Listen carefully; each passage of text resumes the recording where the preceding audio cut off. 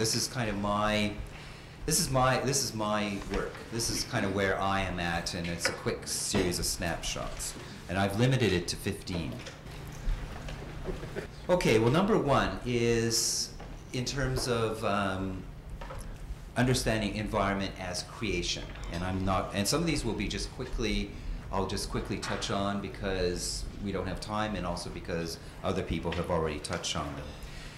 That I think in this perspective, we understand creation as something which has been created and which in itself is a blessing.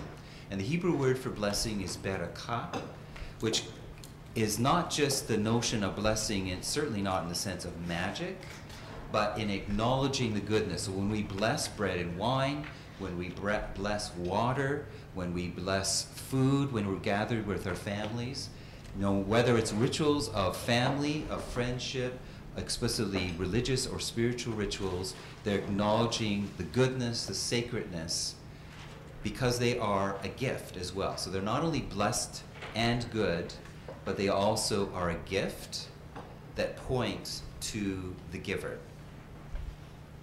Secondly, all creation belongs to God.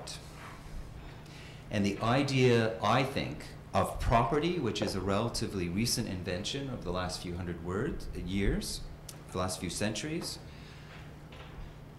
I have questions about how much in harmony that is with a deep biblical perspective of the land.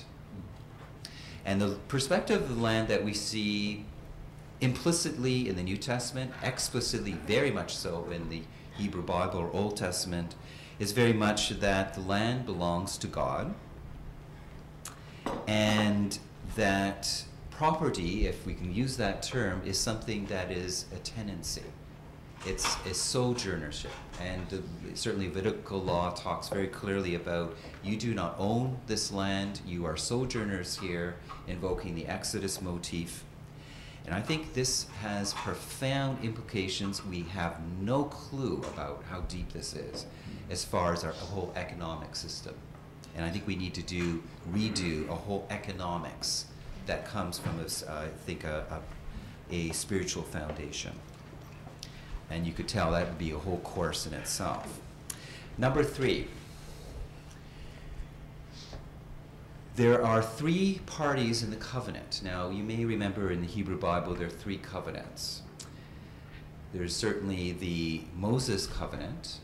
There's a covenant that comes later that's really embodied in Jeremiah. That's a kind of post-exilic covenant.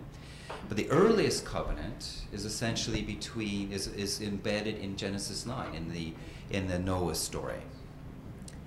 And that covenant, as I've said on other occasions, but I think it's so fundamental to a biblically centered ethos, is that we have for 2,000 years done an exegesis on that, or interpretation of that passage, understanding there are 2 parties in the covenant, human beings and God.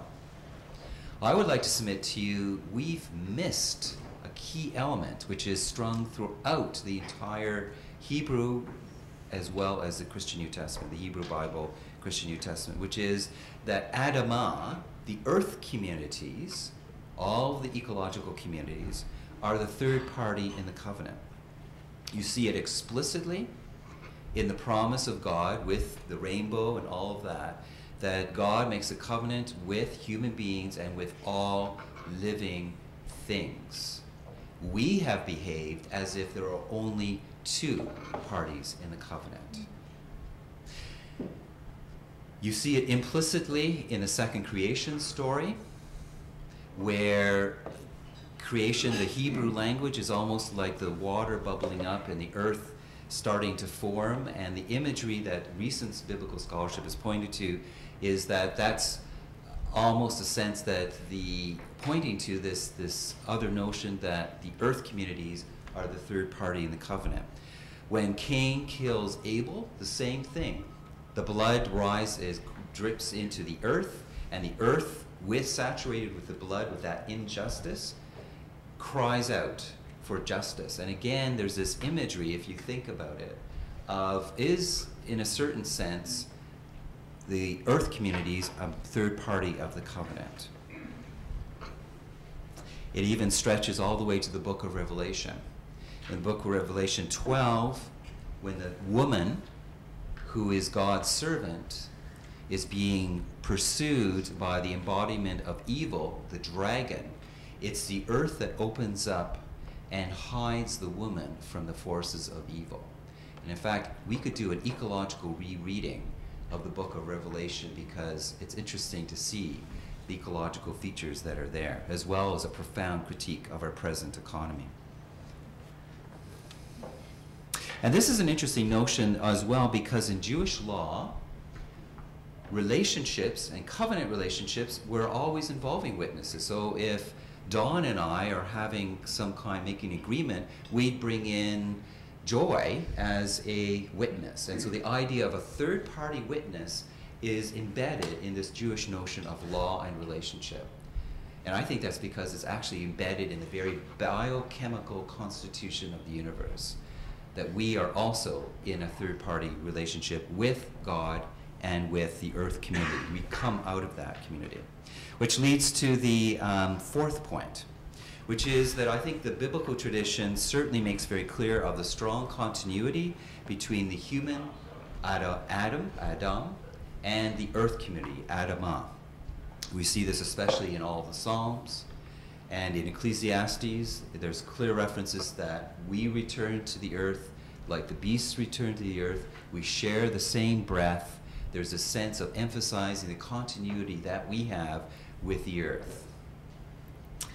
Number 5, I think a biblically grounded spirituality posits something which is almost unintelligible to us as modern human beings, which is that the earth is not an inert object or set of resources, but has an intrinsic moral purpose and an intrinsic goodness because it was created by God.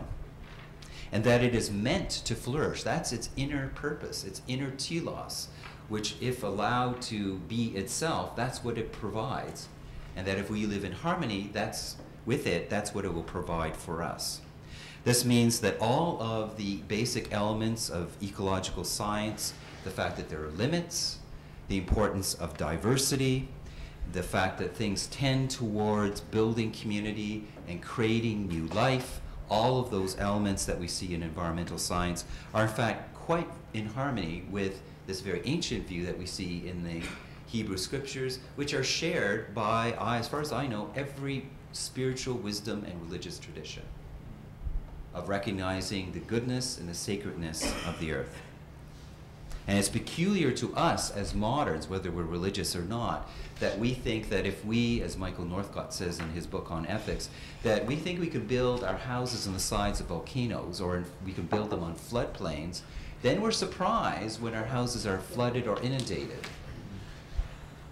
And then we could say that that's Mother Nature.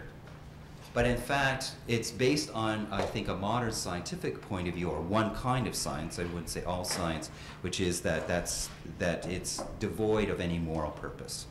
Sorry, disasters are usually referred to as acts of God. Acts of God. That's right.